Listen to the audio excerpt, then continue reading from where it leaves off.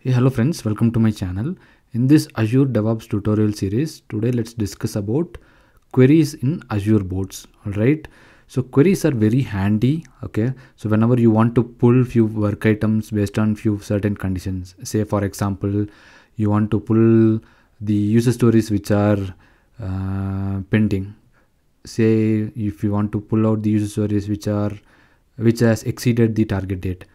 Say if you want to pull out all the open bugs. Okay, so you might have quite a lot of conditions based on your project requirements. So whenever you want to filter the work items based on your requirements, in that situation query becomes very handy. All right, so let's see how we can create and save a query in this particular video.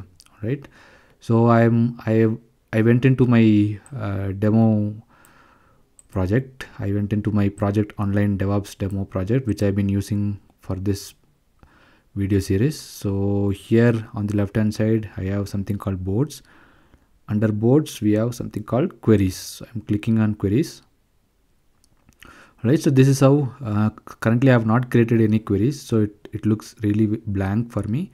So in case if you have added any queries, or if you have added anything as favorites, it would have been displayed here. All right, so now let's start and create a new query.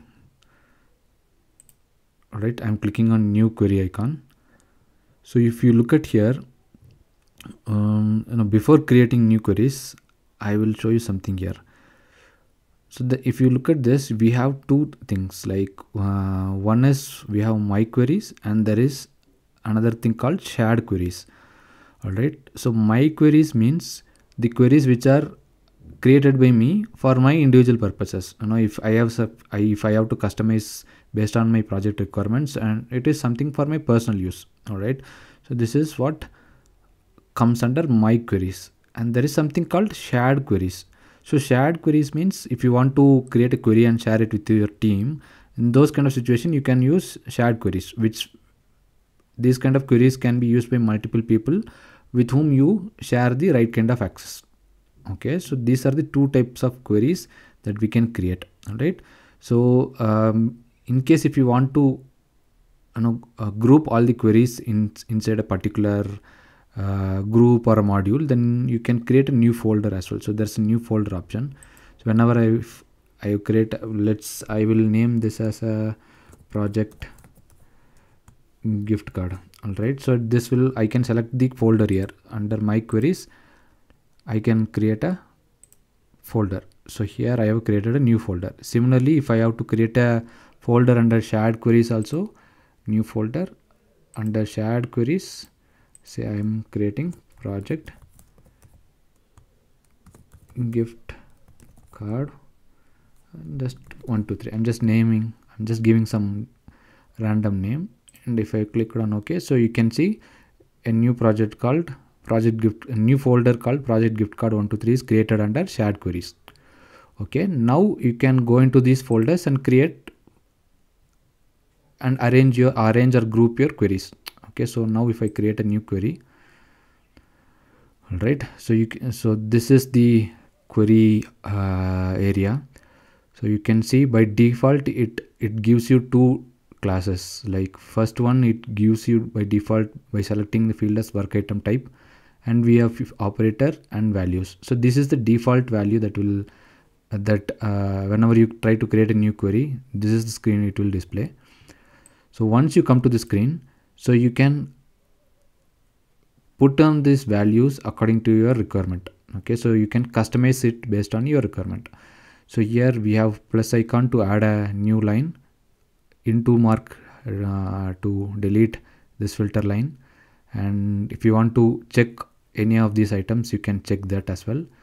And we have and or condition as well. You can select and or condition, and here we have multiple. Here you have a field with multiple fields, right? So we have multiple fields. Here I'm mainly concentrating on work item type. Similarly, if you want to filter based on title or test suite type or time criticality, value area, anything, you can use that particular condition. So for now I will just focus on work item type.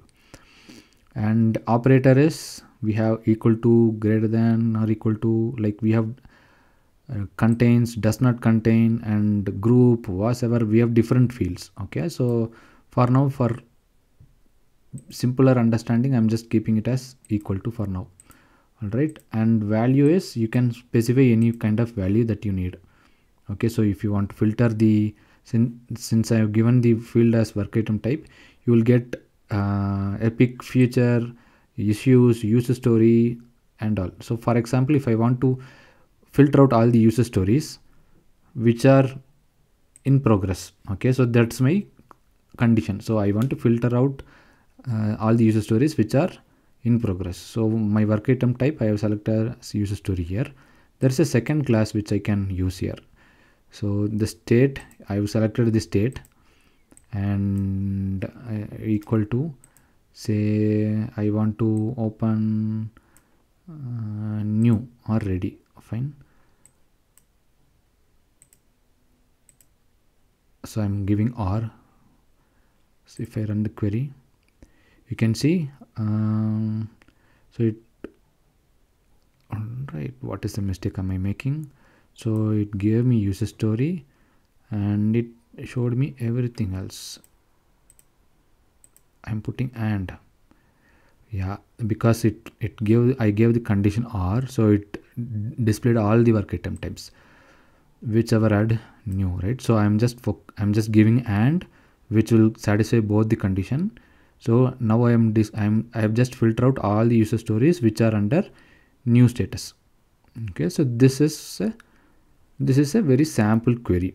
Okay, so I'm not writing any query, I'm just selecting the relevant type of fields so that the query will be automatically created. So in case if you have multiple conditions, you can add a new class by clicking on this add a new class icon.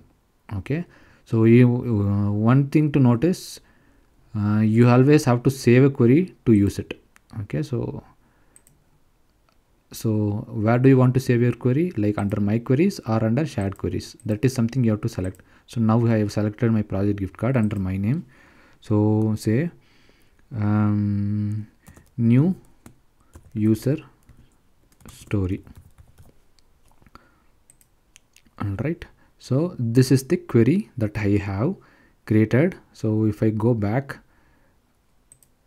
so under my queries, you can see we have project gift card folder, and under that we have created a new query called new user story. Right, I can click on it and view all the user stories which are under new status. Alright, so this is how you can use a query to filter out the required details according to your requirement. Alright, so now let's try something else under shared queries too. Okay, so let's create a new query. Say I want to filter out all the blocked items. Okay, so work item, so generally we use tags to mark blocked. In our earlier videos I have used a blocked tag to verify, to actually make a note if it is actually blocked or not. So I'm filtering a tag here as well. So you can see now there's a user story which is under blocked status. All right, so here it is. So I have given the customized field which will filter out all the blocked user stories. Okay, and now if I save this, say blocked user stories. Okay, this is a query that I have created under, let me create it under shared queries, project gift card 1 2 3. All right, now I have created this, and all right, so now I will go back to my queries section again. So one thing to note here is you have created a query, but if you want to run the query, you can directly run it from here. So say I'm running, so it will filter out all the new user stories. Okay, and you can play with it, you can edit it, rename it, delete it, whatever you want to do. And one thing to note in shared queries, all right, so if you look at this under my queries, you had only 4 options: run query, edit, rename, delete. Whereas when you come to shared queries, you have one more additional column called security. Okay, you have new query, you have a new column called new query, new folder, rename, delete, and security. So if we click on security, so this will pop up a screen which will actually give you details with whom you have to share these queries. So this is a shared queries folder, right?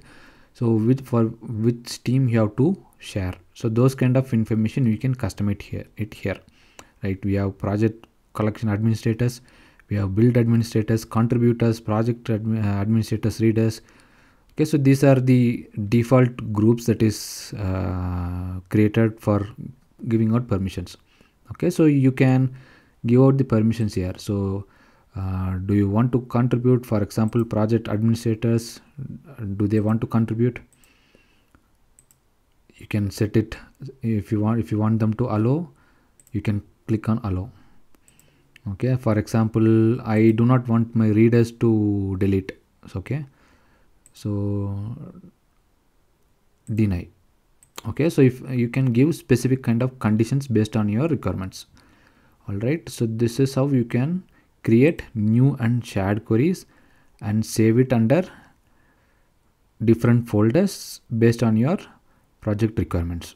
All right, so I think that's pretty much what I wanted to cover, but let me look at the screen and see if I missed out anything. I'm going to project 1 to 3. So yeah, blocked user stories. I can run the query here. You can view the list of blocked user stories here. So here in this particular screen, you have something called results. Okay, so this is the result of your query, and on the right hand side you can see the user story details.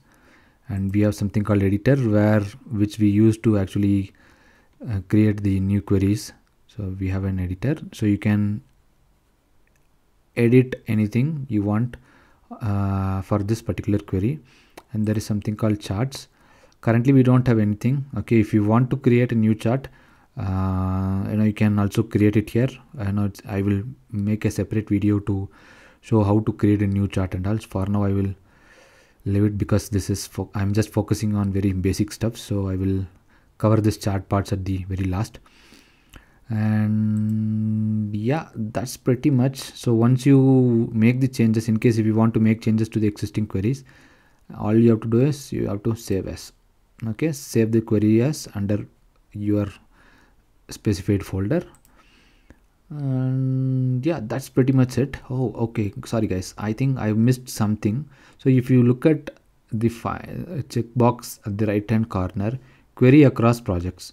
So there might be situations where you are working on multiple projects, and you want to customize your query by spanning your query across multiple projects. So in those kind of situation, you can click on this checkbox so that you will have access to multiple projects for whichever you have permissions, and you can create queries accordingly. Okay, so that is something I want to additionally highlight in this video.